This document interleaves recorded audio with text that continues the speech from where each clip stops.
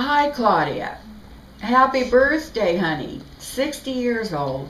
Oh my goodness. I really wished we could be there, but honestly, no one can drag us away from the Honey Boo Boo Marathon. We just love that show, and you know why? Because it reminds us of Uncle Dick's Moorcroft, Wyoming. We just love those people there. Well, I know you're a beautiful girl, but you know, things were a little different back when. I found some photos that I promise I will destroy at the end of this video. I found this one. Chubby cheeks. I love those little chubby cheeks, but thank goodness for duct tape and super glue. How you did it's beyond me. You just pulled everything back and taped it on top of your head and wore that gorgeous wig of yours. Hid everything. Actually, I think you're still wearing that wig. It really looks great. Then, the glasses. You wore these glasses morning, noon, and night, and we know why, don't we? You know, right today you have beautiful eyes, but those eyes, the right eye was beautiful. The problem was your left eye. It kept looking at your right eye, and it was very scary. Anyway, I'm glad you had them taken care of. Oh my goodness. What happened here? We can't help the way we're born. That nose had to go.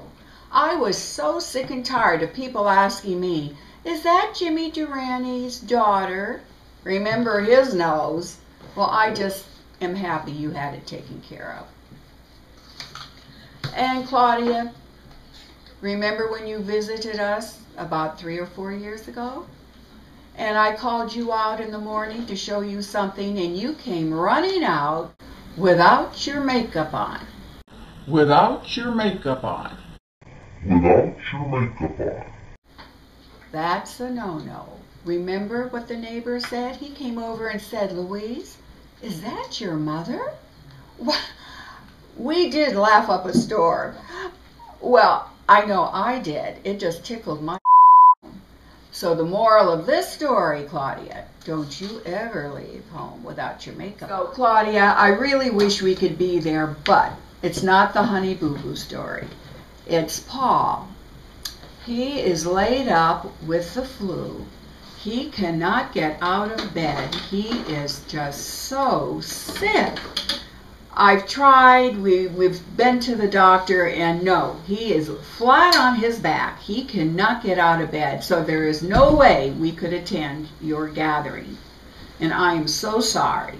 But maybe in 10 years, when Kathy throws another surprise party, both Paul and I will be able to be there. Happy birthday, have a good evening, and hello to everyone. This was a roast, right? You're insecure, don't know what for. You're turning heads when you walk through the door.